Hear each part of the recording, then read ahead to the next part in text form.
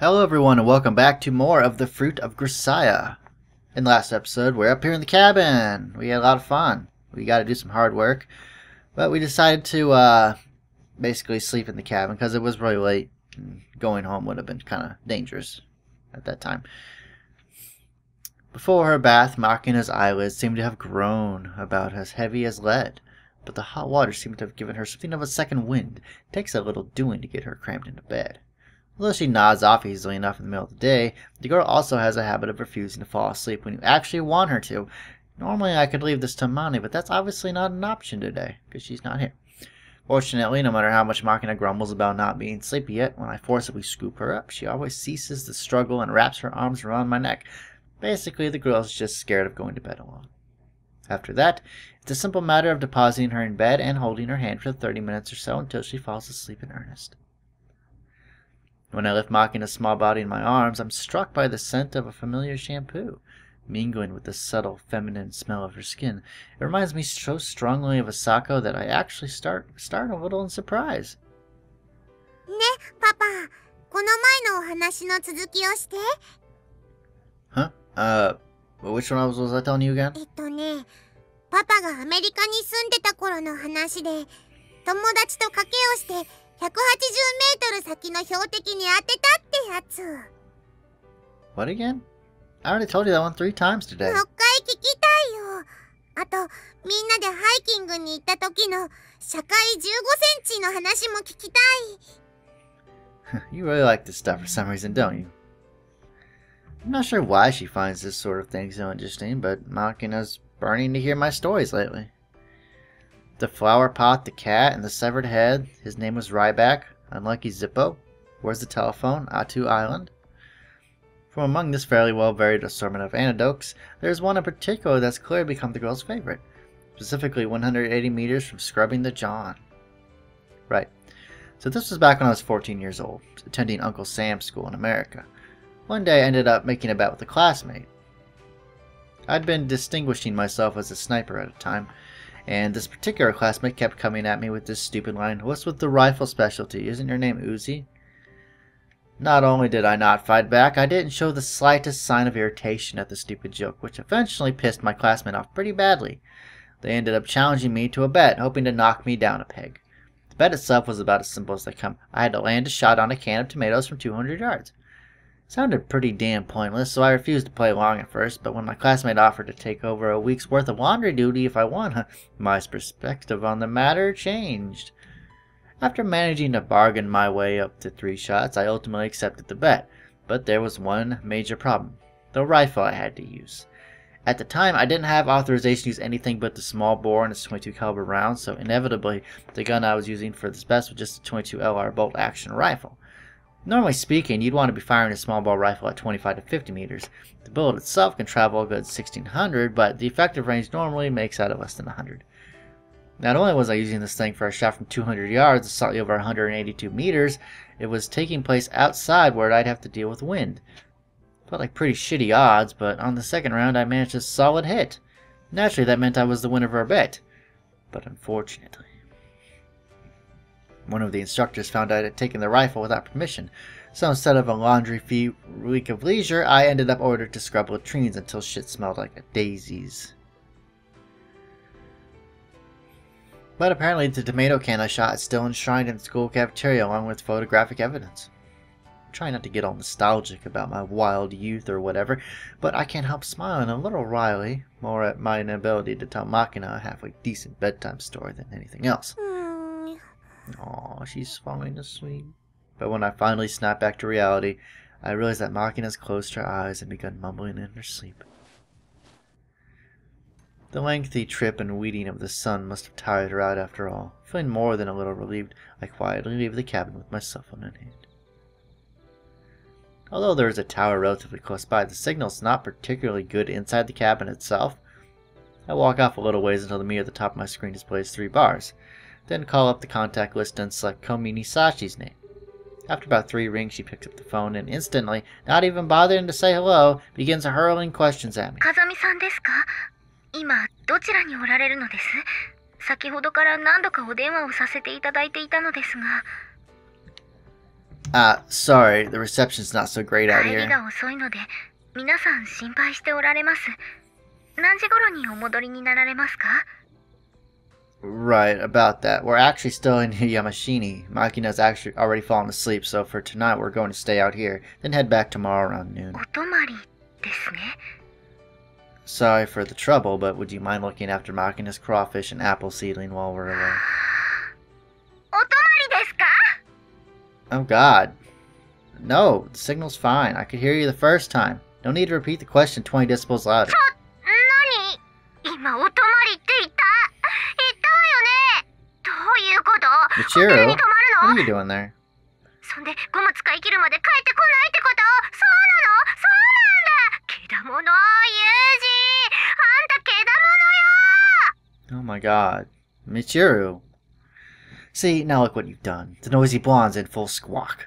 すみません。少々お待ちいただけますか？ Not Amani's gonna get on the phone. Amani's gonna be pissed.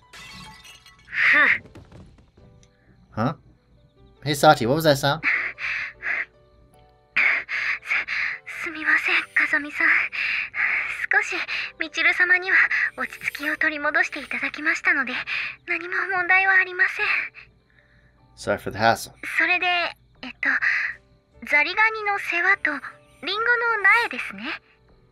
That's right. We should be back tomorrow afternoon, so I doubt it'll be a problem, but I'd appreciate it if you just keep an eye on them. かしこまりました。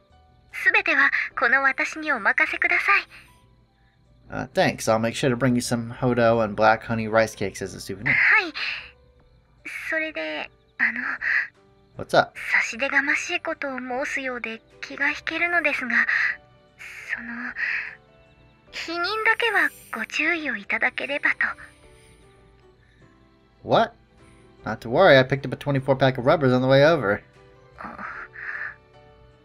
was a joke. Calm down.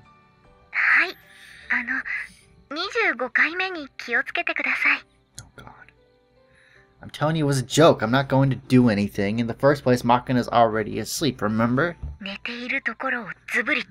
No, not what? What? You're really determined about this, aren't you? 冗談です。風見流ジョークですね。 Yeah, you're not one to joke around, so everything is like serious with you. I'm gonna hang up now. はい。では、お帰りを心からお待ちしております。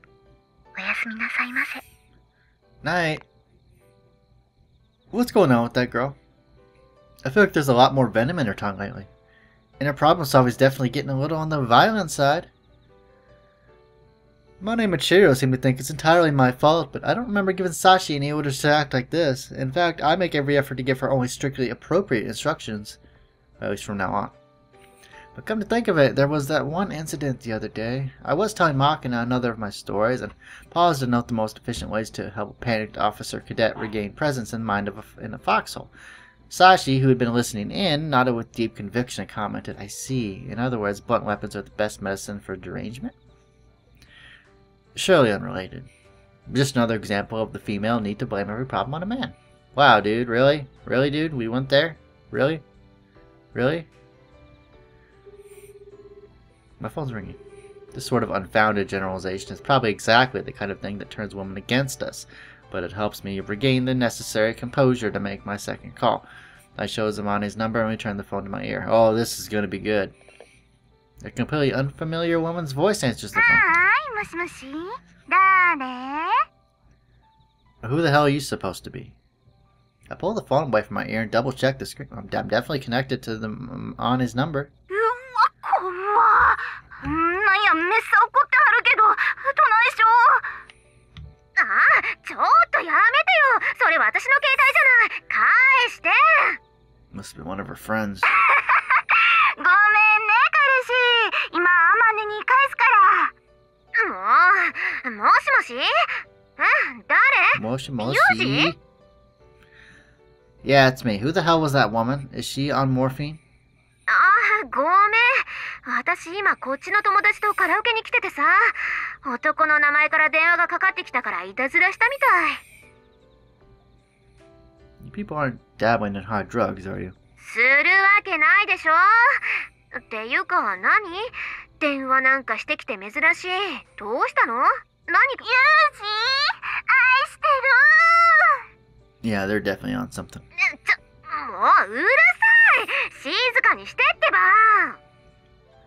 Amane, my friend, I prescribe a dose of blunt weaponry to the head. は？何言ってんの？ちょっと待って、今部屋出るから。 On the other side of the line, I hear the sound of Amane opening the door and a chorus of shrill voices hooting at her. ごめん、お待たせ。どうしたの？急に私の声が聞きたくなったとか？ Yeah, something like that. I just had to hear that voice of yours, so I couldn't help myself giving you a call. Did I make a nuisance of myself? そんなことないけど。 I see. Alright then, enough joking around, let's get to the main topic. Here's the thing, Amane. Makina and I are currently in Yamanashi. はい？なんで山梨？あ、そっか、お墓参り？ That's right. Come up with the idea pretty suddenly after we saw you off this morning. I borrowed your Bobataro for the trip. あ、ボバ太郎ちゃんと動いた？ Yeah, you've been having trouble with the engine suddenly dying on you random times, right? The CDI is probably the issue. CDI って言われても、私にはわかんないけど。 You're riding a hot rod and you don't even know that much? だって、改造したの私じゃないもの。っていうか、あの状態でバイク屋さんから買ったのよ。 What kind of store would sell ridiculously little at a rate like that?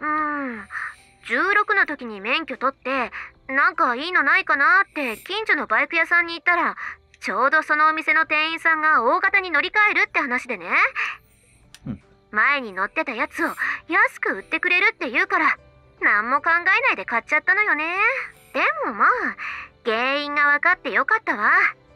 なんか信号待ちしてる時とか、突然ストンと止まっちゃって、30分ぐらい冷まさないとエンジンがかかんないから困ってたのよ。 The wire inside the CDI is probably swelling from the heat, disconnecting it temporarily. なるほどね。修理したらいくらぐらいかかるのかな。 I'm not a motorcycle mechanic. I can't tell you that much. いいわ。ボバ太郎は貸してあげるから、気をつけて乗るのよ。 Yeah, understood. I won't do anything stupid. マキナはどうしてるの？ Well, let's see. For lunch, we had cinnamon rolls and pumpkin bread Makina baked. Dinner was ramen and fried rice. ちょっと、全然野菜を食べてないじゃない。約束と違うじゃないのよ。 I don't have any vegetables here. I'll be sure to make sure to feed her something green tomorrow. きっとよ。なんか不安だな。朝昼晩とちゃんと食べさせて、夜の8時以降は何も食べさせちゃダメよ。 What, is she some kind of magical gremlin? Whatever. I'll be careful. If anything does come up, you'll be the first to know. わかった。それじゃあ気をつけて帰るのよ。 You wanna know a fun マ fact? キナに怪我させないでね。 I have a cat named Gizmo. I named after Gizmo from the Gremlin movies. Yep.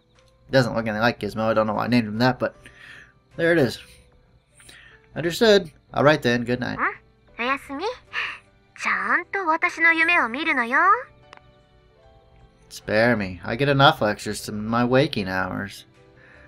For some reason, my dreams are always nightmares. Alright then. That just leaves... Ooh, I scroll down to JB's name on my phone contacts list, then press the call button. Have to say, though, I'm a man of many callers. Callers, get it? Huh? Call people. The trip itinerary I submitted to JB earlier didn't include any reference to staying the night away from my past. I'm sure they're aware that I'm still in Yamanashi from tracking the GPS on my other phone, but that doesn't mean I can get away with completely blowing off the formalities. Even if I do get in touch, it's easy to picture that shaggy-headed blonde.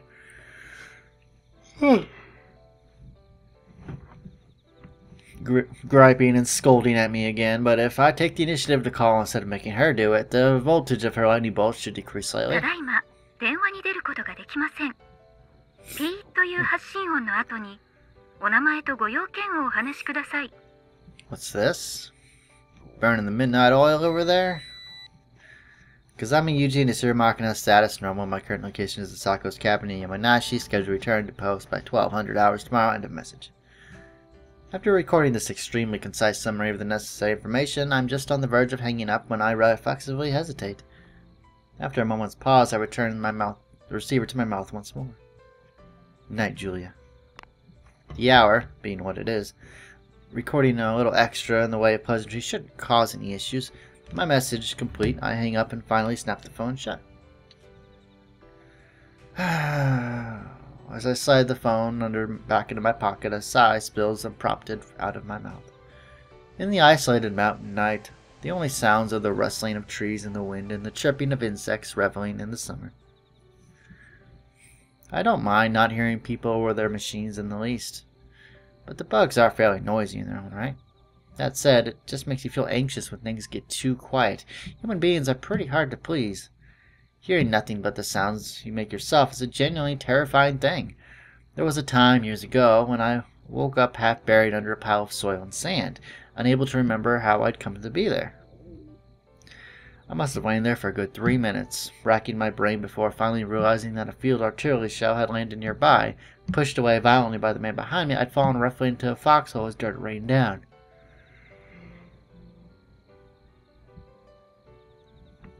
When I crawled up out of the hole, I noticed that my eardrums were malfunctioning badly. I couldn't hear a thing other than a high-pitched ringing sound. It was the middle of the night, so my field of vision was just as poor. The small slivers of moonlight trickling through the trees above weren't enough to make out any movement around me. The fear that had been swirling around my gut became a cold dread creeping slowly up my spine.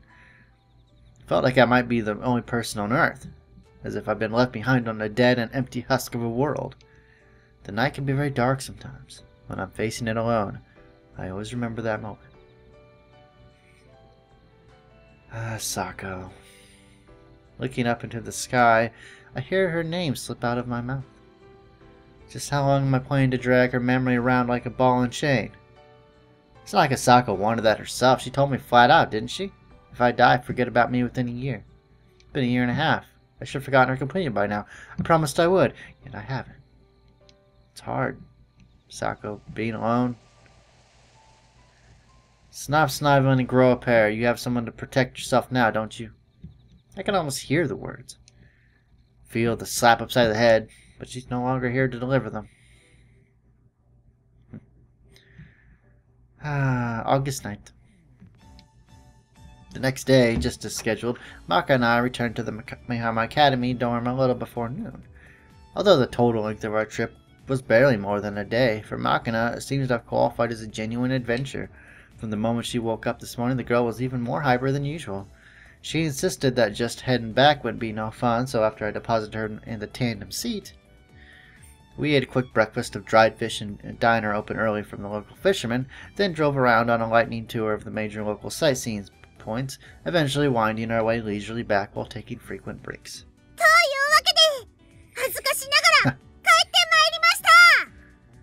I don't understand what you're supposed to be ashamed about. It's not like we went to Guam or something, you know? Kazami-san, Maki-chan, okaeri nasai. We're home. どうでしたか? お墓参りの方は。楽しかったのよさ。帰りに立ち寄ったタッポート山から見た雄大な景色は、That's in Saipan. You climb Mount Fuji. And we only made it as far as the 5th station. お土産はマカダミアナッツのチョコ。みんなで食べるといいのよさ。Now it's Hawaii. Incidentally, the things you're waving around with a giant grin on your face are rice cakes with black honey. 結局どちらまで行かれたのでしょう。南国？よーし、南国マンに変身だ。変身！ Don't start morphing in abstract geopolitical constructs. そう、帰ってきたのね。ああ、ユミちゃん、恥ずかしながら帰ってまいりました。そのネタはさっき聞いたわ。ソロモンよ。そういうネタはもういいから。Bombarded by Makina's raw energy, elevated beyond baseline levels into something perilously close to a frenzy, Sakaki sighs heavily, her expression vaguely gloomy. I can practically see the words, the return of the troublemaker rising up her throat, only to be forced back down through an effort of will. 昨日は平和な一日だったわね。遠くを見つめるようにしみじみとそういうこと言うなよ。うるさいわね。頭痛いんだから大きな声出さないでよ。お？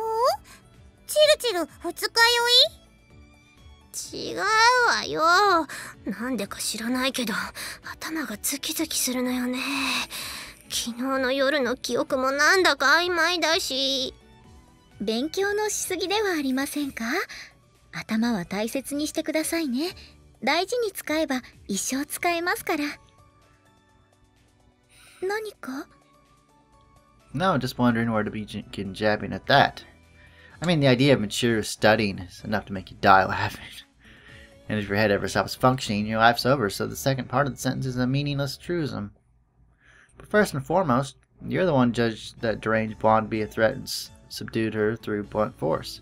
風見さんがどうしても突っ込みたいのであれば潔く突っ込まれますが、できれば突っ込まないでください。I see. At times it's hard being a man. 何の話よ。突っ込みたがる男と突っ込まれるのを嫌がる女。ままならねえもんだな。よくわかんないけど、とにかく静かにしなさいよ。つかあんた、なんか妙にテンション高くない？ Well, it seems I put the girl to bed too early last night. She woke up 4:30 in the morning today. Didn't seem like she was going back to bed anytime soon, so I ended up leaving a little earlier than planned. We improvised a half-assed little sightseeing tour on the way back. あんまり寝てないから無駄にはい。それに追加して旅行のバカンス気分の余韻がまだ抜けていないようね。楽しかったということだけは覚えていて、何を見てきたのかはまるで覚えていない。失敬だなお前。ちゃんと山にも行って湖にも行ってきたっつうの。じゃあ何山に登って何湖を見てきたか覚えている？アポさんとマンコ？ Wow. 今なんて言った？聞き返すその勇気、敬服します、みちる様。Close, but no, they're both the tallest mountains in their countries, but that's one in the Philippines as far as like that. Wrong hemispheres. And you mangled the name so horribly I want to wash out my ears with soap. 全然惜しくないじゃないのよ。というか、イリスさん、あなたわざと言い間違えていない？そぎゃんこつは仲よ。熊本？ Well, I don't know, maybe this is a bit of a rebound? 何それ？ Even Makina wouldn't run around shrieking on a visit to a grave. Maybe this is just a recoil for all the time she spent actually behaving herself. Now then again, I did see a new side of her, so maybe the whole hyperact is an attempt at hiding her embarrassment. そういうこと言うのよくないよ。キャラがブレるじゃんかさ。In any case, I'm glad we got back in one piece. なんだかお疲れのご様子ですね。Yeah, I won't deny I'm a little worn out. Amani's Bobotaro is fine for tooling around the neighborhood, but it's just not that suited for long-distance travel. Couldn't quite stomach taking the thing onto the expressway, so we came all the way back on local roads. That's probably contributed to the fatigue as well. お風呂にでも入られて少しお休みになられてはどうでしょう。いいね。私もお風呂入って寝る。 Hold on, don't you have your part-time job this afternoon? 2時からなのよさ。だからさっちん1時に起こして。わかった。1時だね。To be honest, I wasn't able to get much rest at all last night. I've had a surprising string of days recently where I've managed to get a solid 8 hours of sleep, so I'd almost started to forget. But I've never been in a deep slumber and typically jerk awake several times at night. Yesterday was a particularly awful example. It's not like I'm physically exhausted, but I can definitely feel something like mental weariness weighing down on me. So after reporting our safe return to Mana and JB, I apply my eye drops and lie down. Practically the moment my eyes close, some tense cord inside me snaps at last and I tumble down into unconsciousness.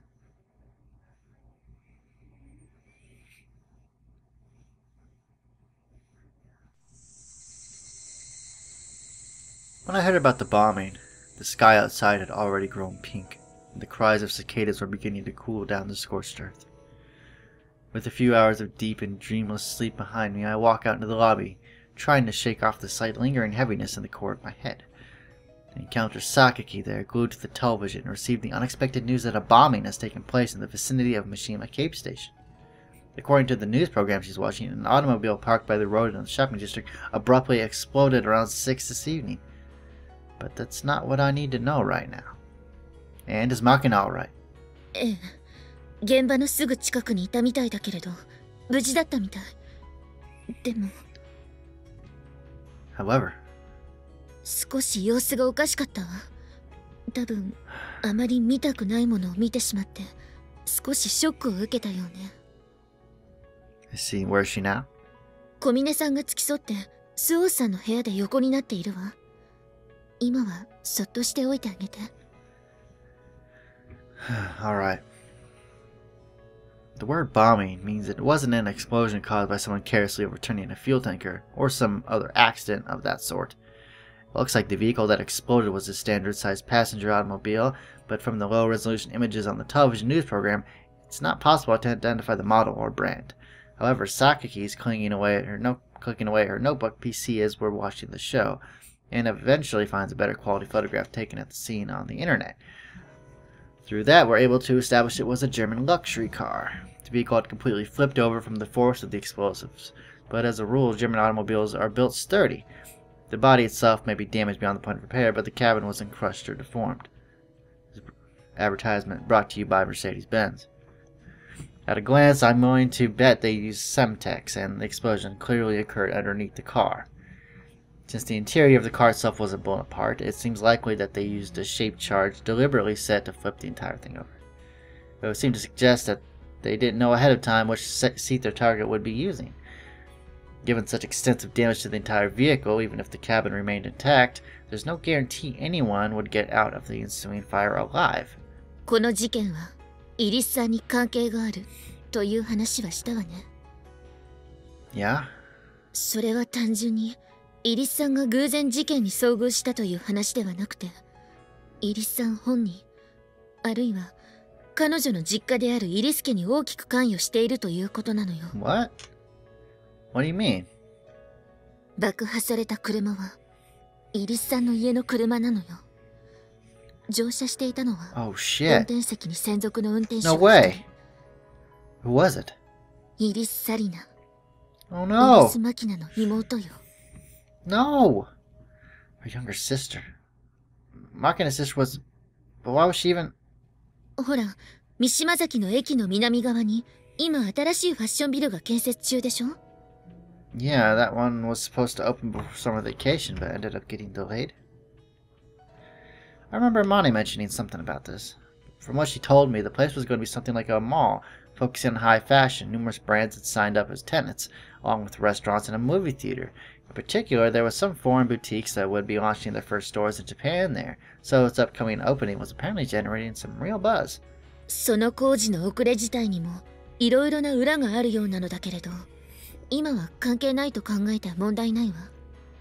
イリスさんの妹さんはオープン前のとあるブランドショップに買い物に来ていて、その帰りに事件に遭遇したらしいわ。 Why do you know so much about this? 知っている人間は何でも知っているものよ。あなた、蛇の道は蛇って知っている？ Well, I know what the phrase means. そうじゃなくて、そういう名前の会員制の情報サイトがあるのよ。今私が話した情報も、さっきの事件現場の詳細な画像も、I see. JB's registered on a similar site, actually. It's impossible to join without the recommendation of an existing member.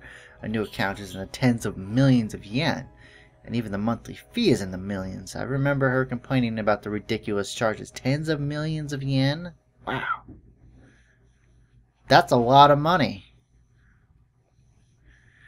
But for some reason, the stream of new applicants never seemed to dry up. Come to think of it, it's a little disturbing that this girl already has a membership to a site like that at her age.